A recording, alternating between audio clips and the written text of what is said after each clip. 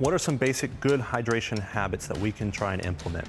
So the first thing is carrying water around on a daily basis. That's an easy one that a lot of students and a lot of adults in general don't do. So we want to make sure that we're carrying water with us, so that way we always have it easily accessible. You want to make sure that you're checking your hydration status overall. So the easy thing to do is to think about one, urine color. So check urine color first thing in the morning. If you check it in the middle of the day, after the school, things like that, sometimes it can be a little bit different, may look more clear, may show that you're hydrated when you're actually not. So usually the first test that you want to do is urine color, but in the morning, because that's the most ideal time to check that status.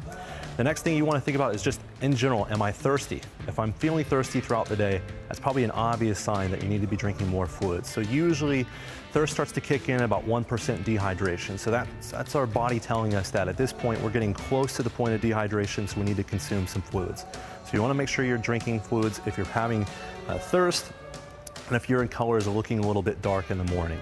And the next thing is just making sure that it's practical steps. So trying to make sure you're sipping fluids throughout the day, trying to make sure you're having water-dense food, so things like fruits and vegetables. Those are easy habits to kind of get into to make sure that we're getting plenty of fluids throughout the day.